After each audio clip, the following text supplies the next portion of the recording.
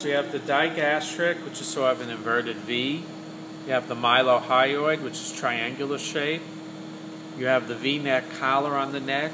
Right? You have the sternomastoid, which is closer to the sternum, to the midline. And then you have the jugular vein. On the other side of the jugular vein, you have the cleidomastoid. Okay, so you have sternomastoid, jugular vein, cleidomastoid.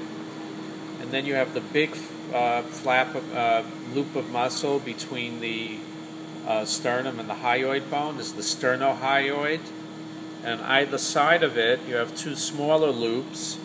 The one that goes from the sternum to the thyroid cartilage of the larynx is called the sternothyroid. And the little loop that goes from the thyroid cartilage of the larynx to the hyoid bone is called the thyrohyoid. So the big strap in the middle is the sternohyoid, and in the little loops on the side of it, you have the sternothyroid, and the little loop is called the thyrohyoid. Okay, so those are the neck muscles. Now I'm going to turn the cat over.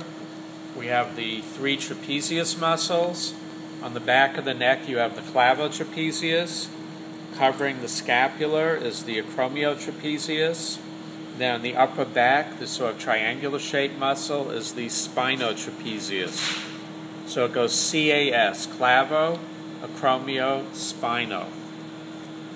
Okay, if you look at the side of the back here, all of this is the latissimus dorsi.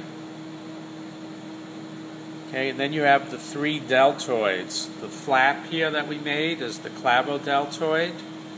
The sort of triangular muscle on the upper shoulder is called the acromiodeltoid. And then this oval-shaped muscle on the upper part of the arm is called the spinodeltoid. So again, CAS, clavodeltoid, acromiodeltoid, spinodeltoid. And the diagonal band between the acromiodeltoid and the acromiotrapezius is called the levator scapulae ventralis. So this band here is called levator scapulae ventralis because it lifts the scapula of the cat. Okay. Yeah. Okay.